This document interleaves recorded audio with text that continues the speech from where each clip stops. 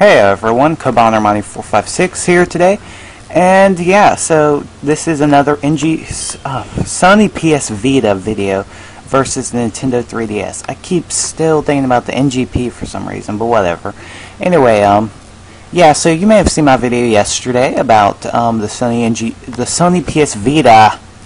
Gosh, Sony PS Vita versus the Nintendo 3DS, and I was talking about how the PS Vita is like so much more advanced, like graphically, in the hardware, and then I liked how the dual analogs were there and the more powerful processors. But then I also talked about the 3DS and how I like the 3D effect a lot, and then I kind of went through the flaws since I've actually been able to experience the game. And I don't know, I think some people actually thought I was like switching sides or something, like I was a fanboy or something to Sony now, because I actually lost a few subscribers. But anyway, whatever. Though I actually thought about it yesterday, like, how do I think, like, how would I decide which system is better, or which system do I think would be better? And then I thought about it. So yeah, today I'm gonna give you basically the verdict. I mean, of which one I'd prefer, because I mean, I might do another opinions video later when I actually do get a PS Vita, but right now I'm just gonna tell you what I think for now.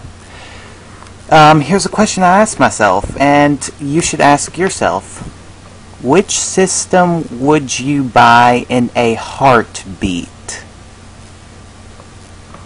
When I asked myself that question, I immediately said 3DS, because I don't know, it's just that certain charm from Nintendo. I love the 3D effect and how innovative that is now, because I mean, 3D with no glasses is really expensive everywhere else you go, and the 3D effect is actually pretty good. I mean, some games so far haven't really taken advantage of the 3D effect as well as they could, but there are a lot of first-party titles coming out that are going to really take advantage of the 3D. If you have a 3DS, make sure you go onto the eShop and download the Kid Icarus E3 trailer. You can actually see the true 3D effects of that game. I gotta say, they are strong and the best 3D effects I've ever seen on the 3DS. So definitely check that out. And you know, even through all the flaws of the 3DS, like no dual analogs, and I still think it's like my favorite system I've had so far. I bought it with my own money, and I definitely wasn't going to buy the 3DS any later. I couldn't wait anymore for the system. I bought it immediately at launch. With the PS Vita, I am really excited about the system, but the thing is that I don't know, I've always seen high quality graphics like that already. I mean, I usually am home anyway, so I don't really need like all that stuff to where you can stream to where like you can play on your PS Vita or your PS3. So I mean, that's very great and all. I mean, that's a great idea, but it's not something that I really need. So I might or might not get the PS Vita at launch. I'm gonna get one, but might not get it at launch.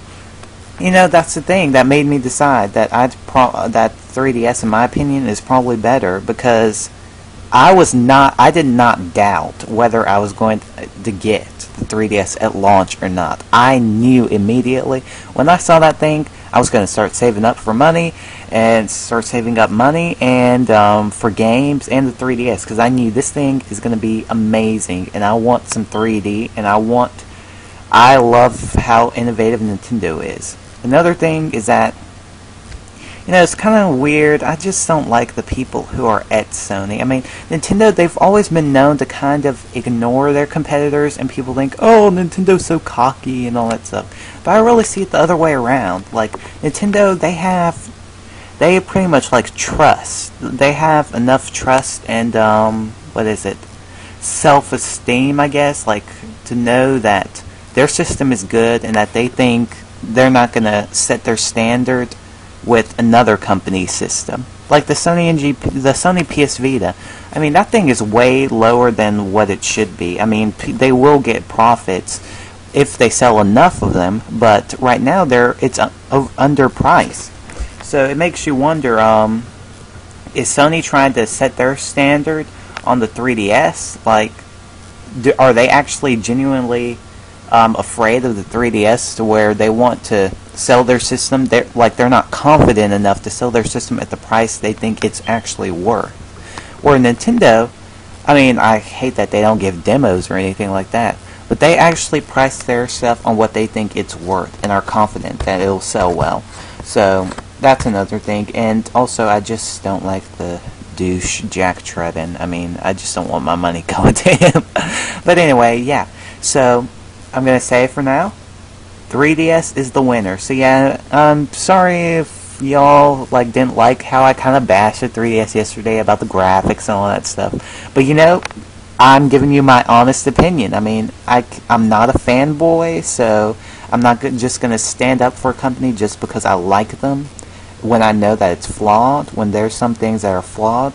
So, I mean, I'm going to give a company its props, and I'm going to give a company constructive criticism. I'm not going to say everything's, super amazing when everything isn't. But anyway, yeah, that's it. So, that's enough of me speaking for now. But, yeah, I just wanted to give you my opinion. So, the final verdict for now is that the 3DS is the winner, and that I would buy that system in a heartbeat, which I did, over the PS Vita. So, because if they launched at the same time, I would get a 3DS before the PS Vita. But, anyway, yeah, thanks for watching. Cabana9456 signing out. Peace, everyone. Please remember, comment, like, subscribe. Stay tuned for more 3DS vids, walkthroughs, PS Vita and Wii U updates, and Sonic Generations updates. So, yeah. See ya and later.